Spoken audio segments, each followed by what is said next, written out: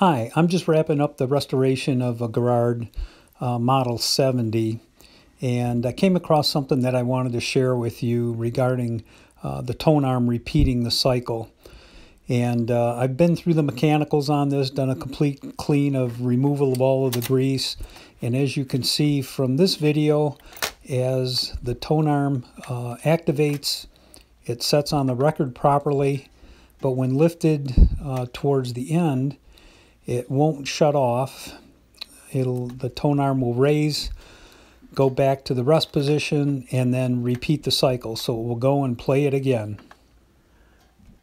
So all of the other mechanical operations seem to function correctly, but when I inserted the large spindle is when I noticed that this repeat function continued to happen.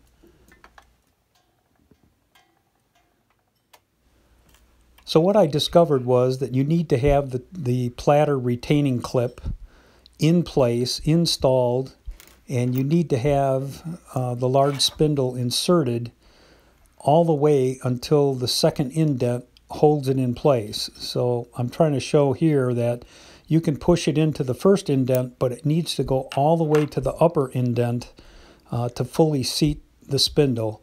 And once that has been seated properly, then the system will function correctly.